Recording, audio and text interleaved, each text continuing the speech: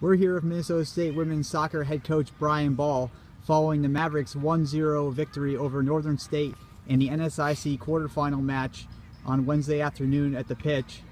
Coach Bahl, what did you think of your team's performance today? Well, I mean, we knew this was going to be a tough game. Northern played us tough the first time at their place.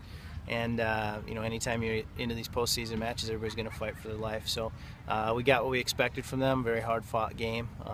But I was really proud of how our girls grinded it out. And that's what you're going to have to do in the postseason is keep fighting and battling, for a full 90 minutes. And that's exactly what we had to do today, and we did. So excited to be moving on.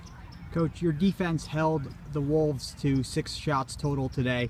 What were they doing well out there? Well, I mean, I think everything starts with pressure from the defensive side of things, and trying not to give teams space to run at you. And I thought our girls did a good job of that today. But yeah, so I mean, I think just when you can keep a team off the board, you can give yourself an opportunity to advance. So I was pleased with finding them back in the net late and holding them down. I mean, Morgan Couture scored the game-winning goal. What can you say about her ability to find the back of the net?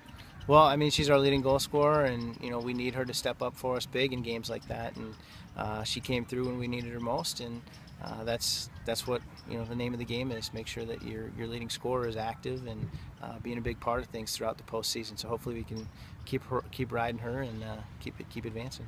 Up next, we will either have St. Cloud State or Bemidji State.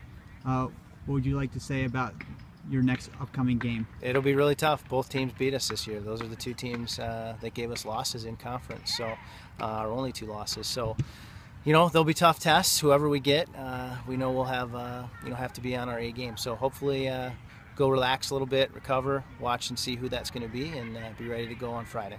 Thank you, Coach. Thanks, Mark.